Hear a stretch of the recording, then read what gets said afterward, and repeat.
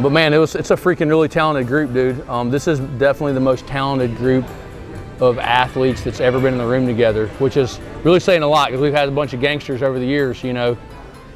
In the last 20 years that I've been around, this is, I mean, it's really, there's no comparison. It's definitely the best group of kids together in a room. So that probably, you know, you could say that puts a little pressure on them, but they've definitely earned the privilege to have that. And so it's exciting to see. I don't know, I'm excited, man. There's a reason that we circle Fargo, you know, let's go see. We're gonna find out real soon how good they are, right? We'll sort it all out, so that's gonna be fun. Honestly, I started coming to Warrior more, training with Shad and them, finding bigger, better partners, getting more fast people. So I've been training with some of the lightweights to get faster, work on my speed. I've opened up my arsenal a lot. I still have the arm spin, don't worry. But we're shooting now. We're doing more stuff in Greco. I'm not just a one-hit, you know, one-trick pony anymore. So it's gonna be eventful. I'm gonna be fun to watch. Willie Cox the first. Got orange spin by Colin Burrows from Chelsea High School. I witnessed it firsthand. Was it as beautiful as they say it was? Yeah, it's pretty sick. Pretty slick on him.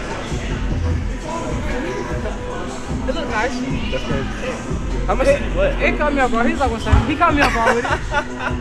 I wasn't just, he was like the last person I would expect to try to orange spin me, so I was like, he's not gonna do it. So I was really, We all have I was like getting really aggressive with my underhooks. So I was like, he's not gonna do it. And then he did it, and I was like, damn, he did it. Well, this is actually my first year wrestling Fargo. Well, my first year wrestling freestyle and Greco. Like, that was probably like my first month, like actually doing freestyle and Greco now.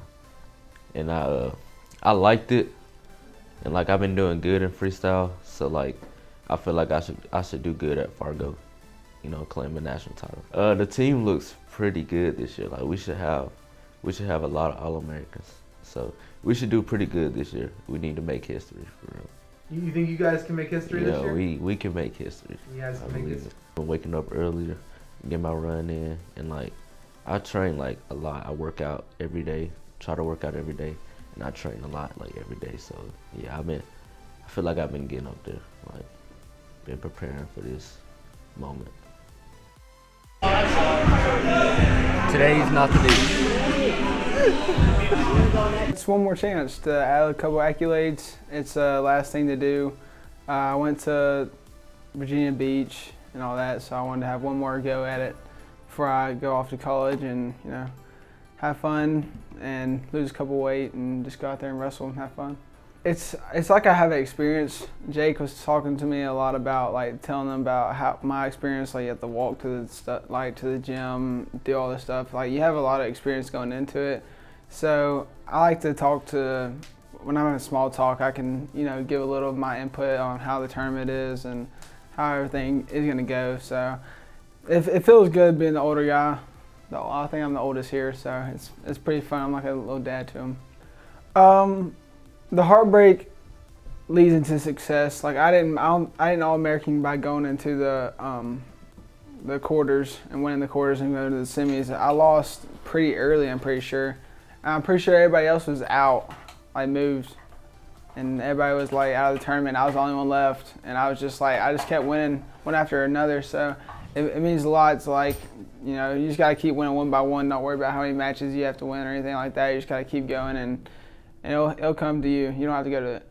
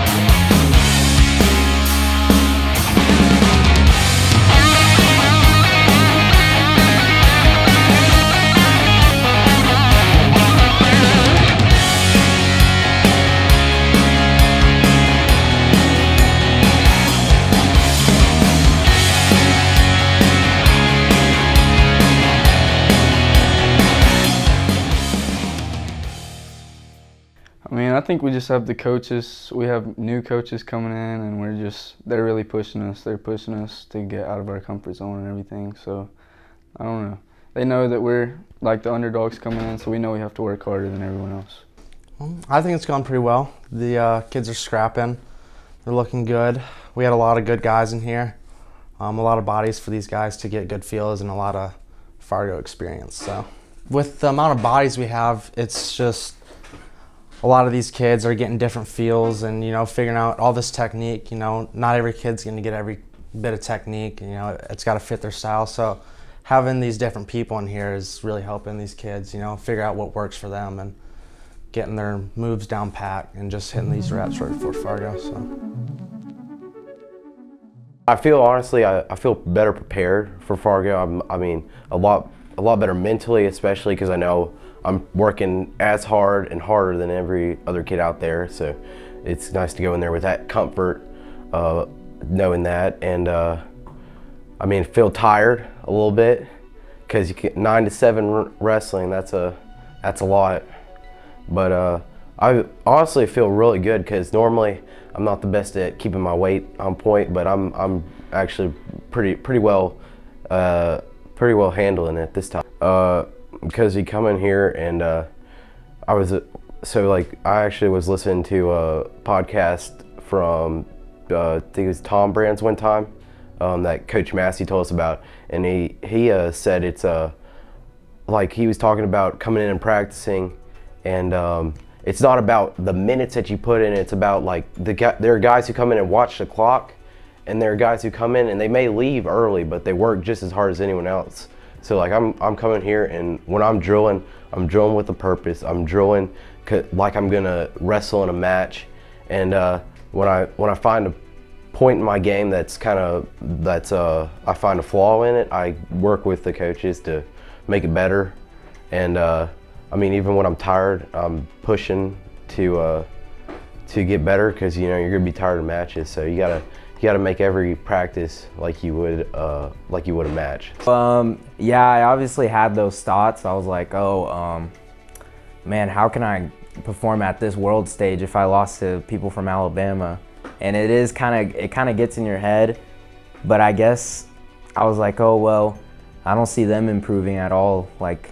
This season, like this off season, so I was just like, hey, I'm putting in kind of more work than most of those guys that beat me earlier in the season, and just being in the practice room and like wrestling other people, it just gained more confidence, and was like, oh, I did good against this guy that beat me earlier in the season, or like I'm just not seeing enough work put in other guys. I just feel like last season I was kind of lazy. I was not really there. I was kind of thinking like, oh, I'm still a young classman coming in. Like I was freshman, I placed, and then sophomore I ended up not even qualifying, which is crazy. But I was still in that mindset where I was like, oh, I'm not meant to be here. I'm just a sophomore, and everybody else in my whole class was in my whole weight class was a senior and junior, and I was like, oh, I'm just a youngie in the group. And then, so yeah, but definitely next season I'll be coming in with more confidence for sure and more skill. Yeah, so to be honest, Pan Ams, I was like in a mindset where I was just like, oh, I'm just gonna step through and run through everybody. But so I guess being in the States, you kind of know everybody, and then I could say over here like, oh, Pan Ams was a lot harder because that's Pan Ams. It's bigger than national title than Fargo, but definitely Fargo is going to be a tougher tournament for sure. And everybody's goal is to win, and I'm sure I can make it pretty far out in the tournament. So yeah, I'm prepared. Come home with a stop sign, as they say? Yes, I'm going to come home with a stop sign. Yes, just mostly because I think sometimes being in the room being so hot, and the higher level of guys that they don't see consistently, that pushes them kind of to a new level. So, and I think it makes them, they get them outside their comfort zone. So, which is going to be a similar, what's going to happen in Fargo. So you never know each round who you're going to run into or who you're going to get first round or whatever. So this prepares them for that. Ready, go! I think our guys are ready. I mean, most of them got on weight, and even more important, they got better, and kind of the camaraderie on our team right now is pushing for, to do something big in Fargo.